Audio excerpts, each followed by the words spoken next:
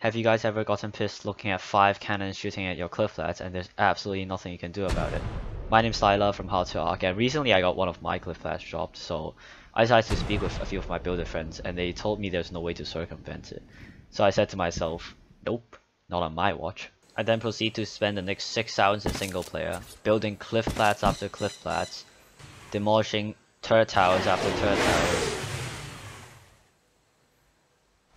C4ing chandeliers after chandeliers.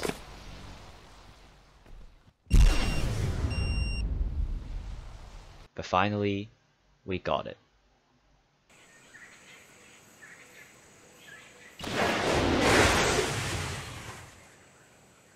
For this video, I partnered up with my friend Humacorn, who actually makes some amazing art videos, so be sure to check him out.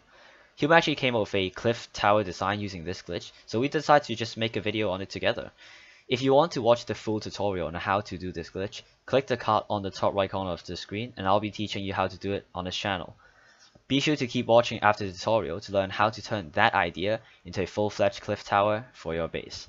Until then guys, I'll see y'all legends over there. Peace out.